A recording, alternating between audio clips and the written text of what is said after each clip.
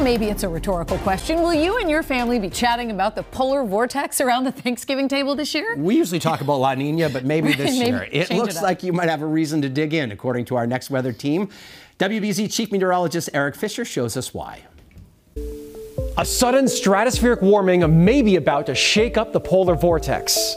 Translation, winter might flip the switch fast this year. So a quick vortex refresher. There are actually two of them. Down low, in the layer where our weather happens, the troposphere, we've got what most people simply call the jet stream. That fast river of air steering storms and deciding whether we get a nor'easter or a nice day. But there's a second one, a companion vortex that's way higher up, about 10 to 30 miles above us in the stratosphere.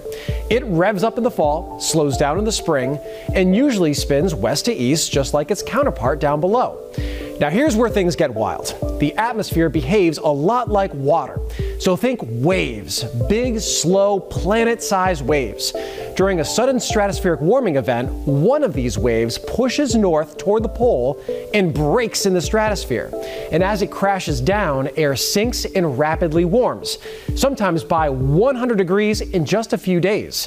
Now, that can shove the polar vortex off the pole or even split it apart. And when that warming is strong enough, it totally rearranges the temperature balance up there. The winds don't just weaken, they reverse direction. Instead of blowing from west to east, they turn around and blow east to west. And when the vortex weakens like that, it has a habit of letting Arctic air spill southward into the places where most of us actually live. The effects can linger for about a month or more. Now, the last time we saw one this early was way back in November of 1968, and New England went on to have a very cold and snowy winter. But, and this part's important, a sudden stratospheric warming doesn't guarantee a blockbuster winter every time. There's usually a lag of at least a couple of weeks before anything reaches the surface. Still, as the odds, well, they go up.